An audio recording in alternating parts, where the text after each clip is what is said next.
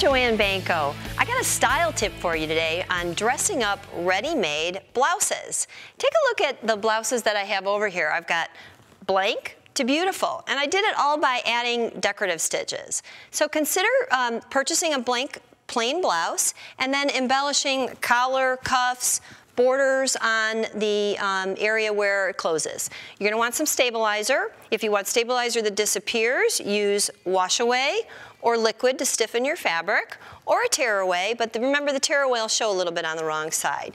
Think about areas that are already stable, like collars and cuffs, and then do a little practice on a scrap. Let's go over to the machine and I'll show you a couple things you could do with the decorative stitches.